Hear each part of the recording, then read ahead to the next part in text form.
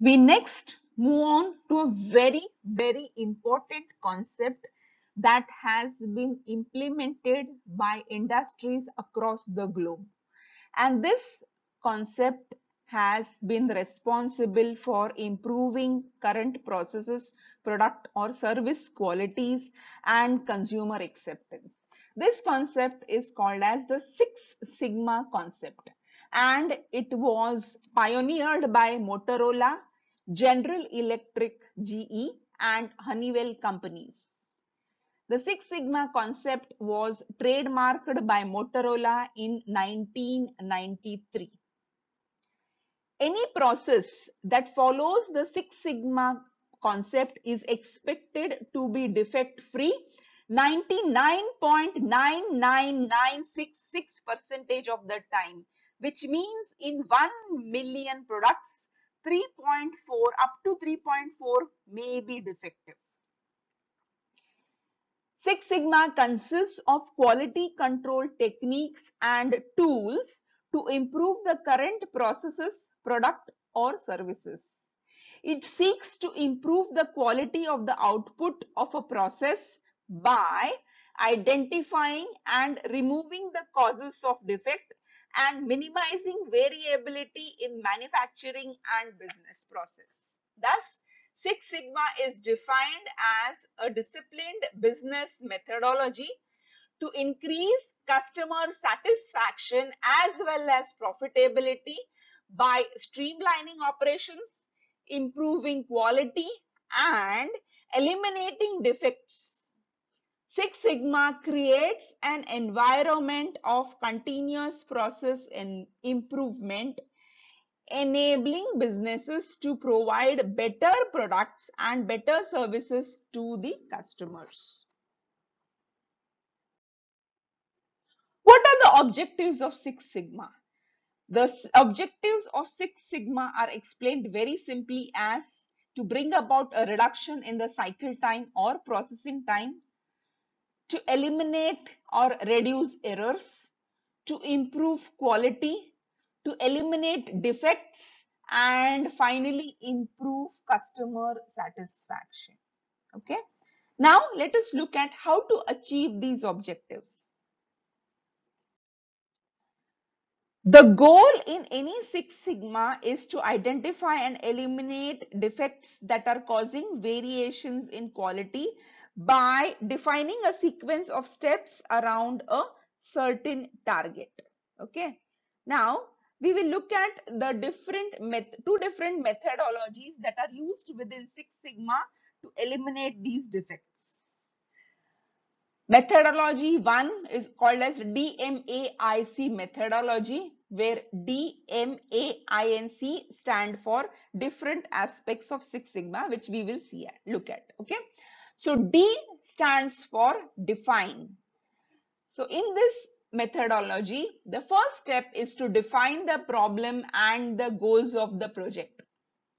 The second step is to measure in detail the various aspects of the current process.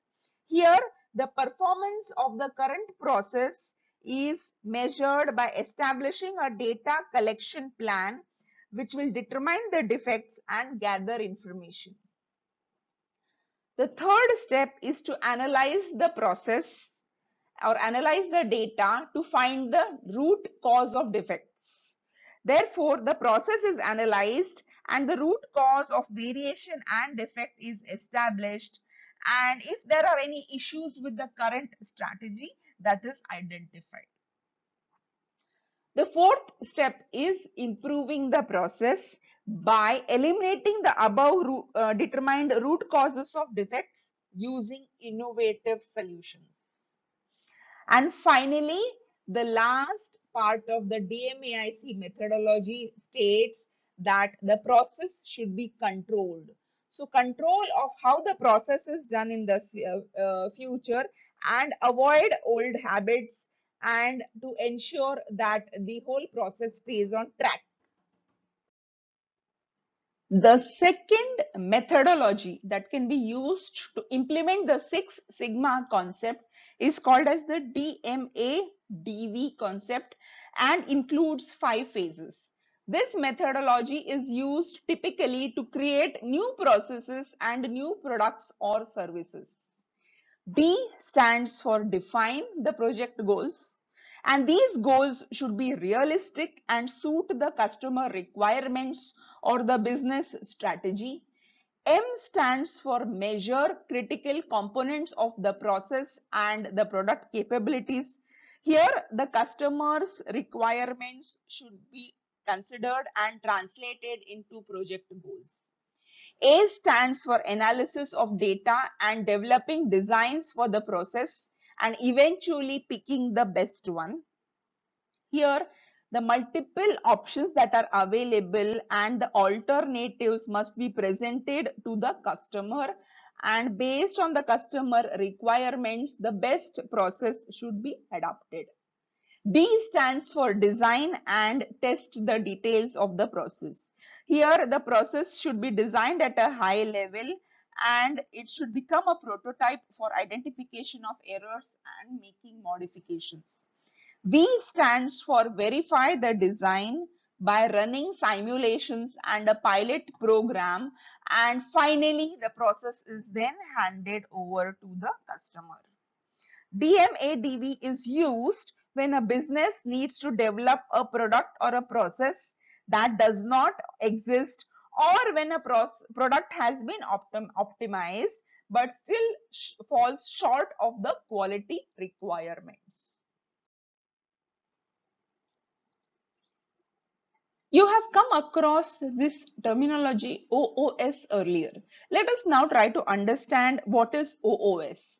When the test results fall outside the specifications or the acceptance criteria established in the drug application or the drug master file or the official compendia or the manufacturer, then such results are said to be OOS. The term also applies to all in-process laboratory tests that are outside the established specifications. The purpose of an OOS is to investigate and determine the cause of the OOS result.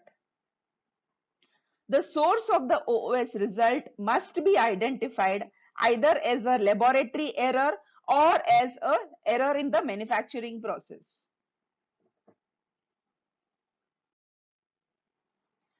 Generally, OOS is observed and investigated during stability studies, finished product evaluation, in-process testing, raw material testing, and packaging materials testing.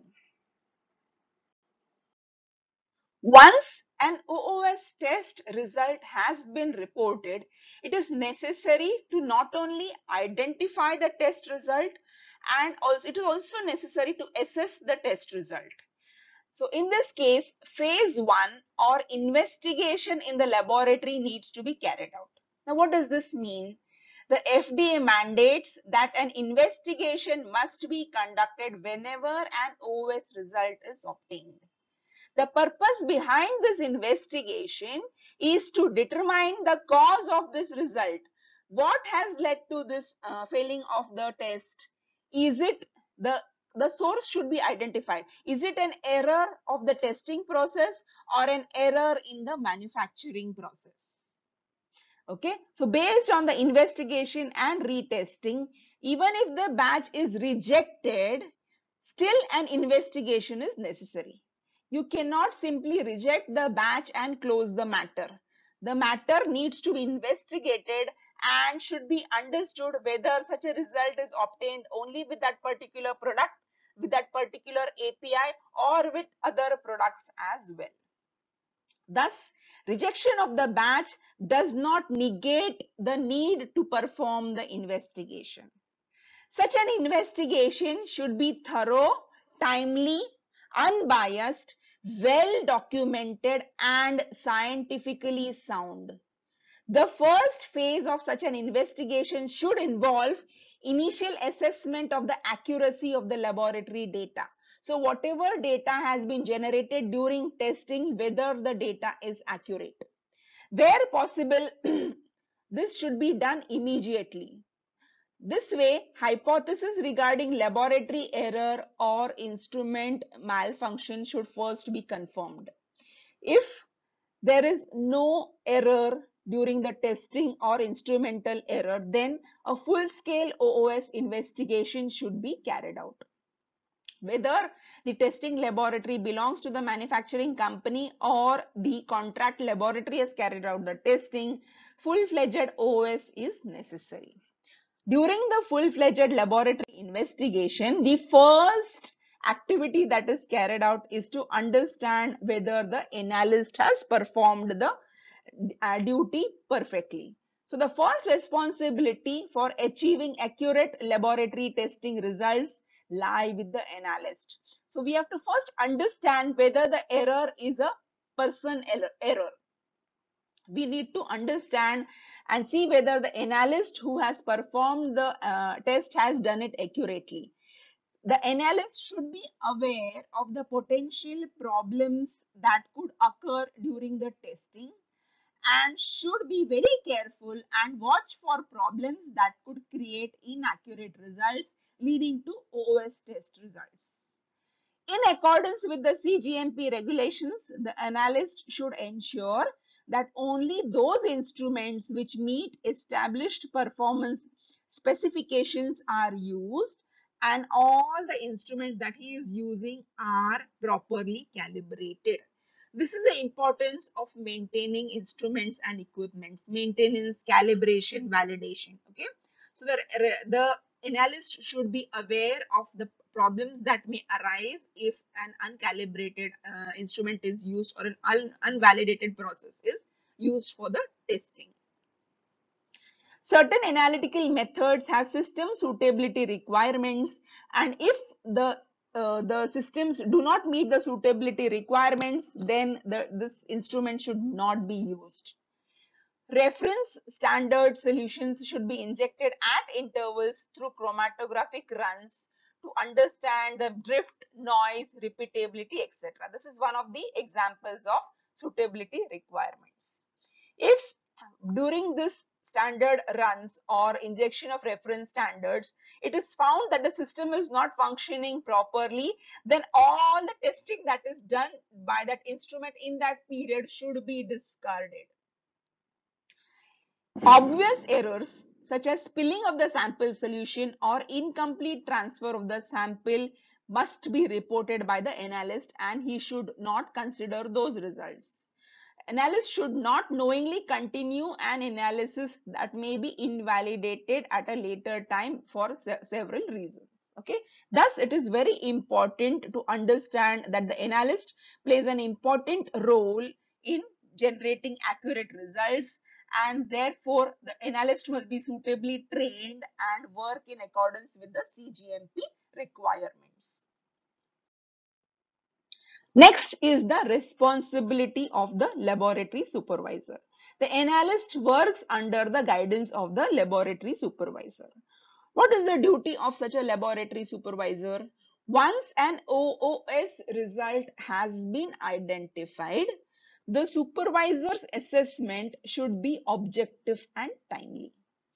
There should be no preconceived assumptions. The supervisor should carry out a detailed investigation without bias. Data should be assessed promptly to ascertain if the results are due to laboratory error or whether the results indicate problems in the manufacturing process. How can this be done? An immediate assessment should be carried out, and this includes re-examination of the test solutions, test units, and glassware used in the original measurements and preparations, which can give a better understanding of whether there has been laboratory error or not. The supervisor should discuss the test method again with the analyst, confirm whether the analyst knows how to perform the procedure correctly. The supervisor should examine the raw data that is obtained in the analysis, and that includes chromatograms, spectra, and calculations. He should verify whether the calculations are scientifically sound appropriate and correct. He should check if unauthorized or unvalidated changes have been made in the records. The supervisor should confirm whether the instruments were performing properly. He should try to detect if appropriate reference standards, solvents, freshly prepared reagents and other solutions were used and whether they are meeting the specifications. Once it has been proven that there is no laboratory error, then the next step is to carry out a full-fledged OOS investigation. So this is what we'll discuss here as phase 2, full-scale investigation of the OOS. When an initial investigation does not determine that laboratory error caused the OOS result and it is found that whatever results are obtained are accurate, a full-scale OOS investigation using a predetermined procedure should be conducted. Why? To identify the root cause of the OOS. Okay. And appropriate corrective action and preventive action should be taken. What will this involve? A full-scale investigation includes a review of production and sampling procedures and additional laboratory testing. Among the elements of this phase is evaluation of the impact of OOS results on already distributed batches. Now remember that some of the batches of this product have already reached the market. So what exactly is the influence of this OOS on those batches? What is the impact? Are those batches passing? Are those batches failing?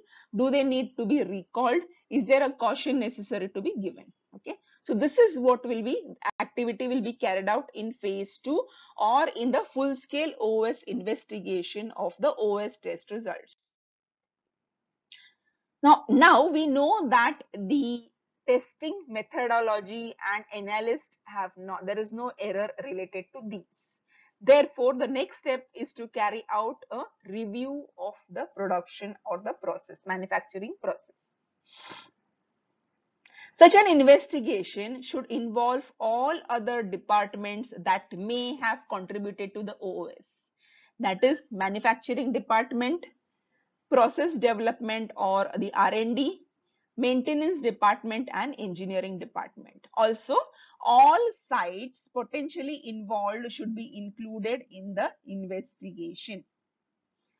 Or the other potential problems also should be identified and investigated simultaneously. The records and documentation of the manufacturing process should be fully reviewed to determine the possible cause of the OOS results. A full-scale OOS investigation should consist of a timely, thorough and well-documented review, and a written record of the review should include the following information. The full-scale investigation should include the following information: a clear statement why the investigation is being carried out, a summary of the aspects of the manufacturing process that may have possibly caused this problem, the results of review of the documentation with assignment of the actual cause or the probable cause, and the results of a review made to determine if the problem has also occurred in the previous batches, and finally what corrective actions need to be taken or will be taken or have already been taken will be recorded. Thus, a full-scale investigation of the OOS will involve investigation into the production process, and finally once the investigation is carried out, record of the review or investigation should be made and this includes the reason why investigation was carried out, summary of the probable causes of the of the OS in the manufacturing process, the results of the review and description of the corrective action that has been taken or needs to be taken. Also necessary is to carry out additional laboratory testing where needed. A full-scale OS investigation may include additional laboratory testing other than the testing that has been carried out in phase 1. And this includes retesting of the original sample and if necessary, resampling and retesting. The sample that is to be used for retesting must be taken from the same material from the original lot, tested again.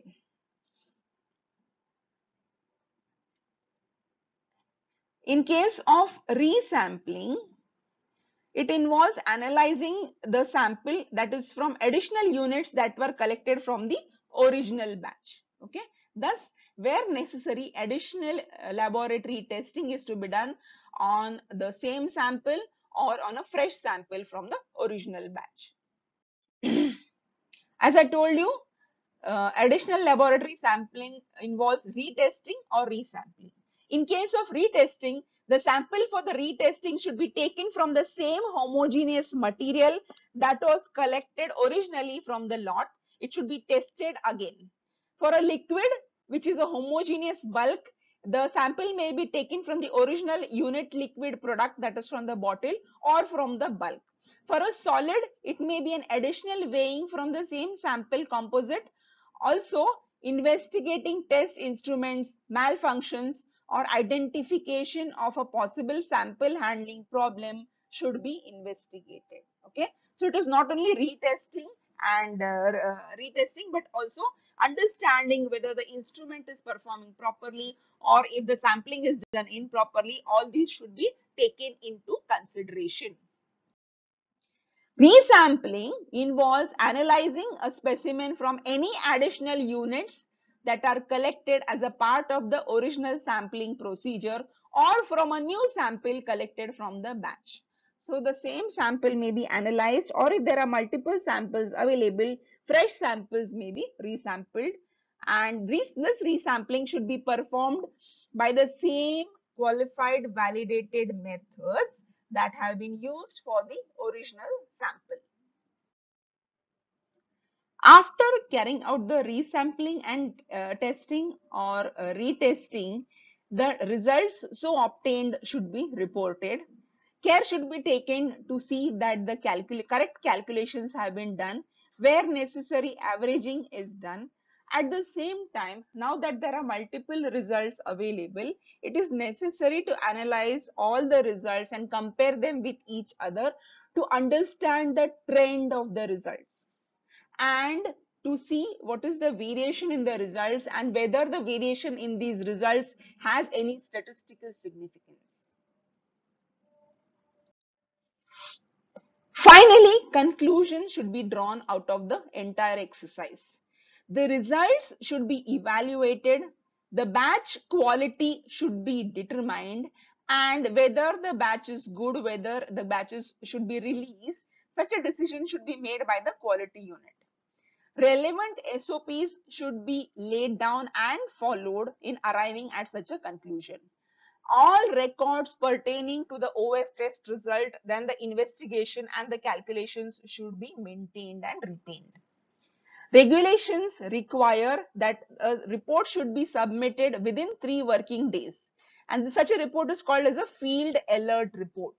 So field alert report should be submitted within 3 days, working days, and such a report should contain information concerning failure of a distributed batch which has failed to meet the any of the specifications established in the application.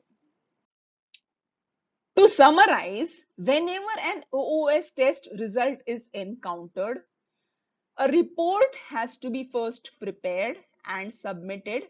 Based on the report, the results should be investigated to understand if it is an analytical error or a manufacturing problem.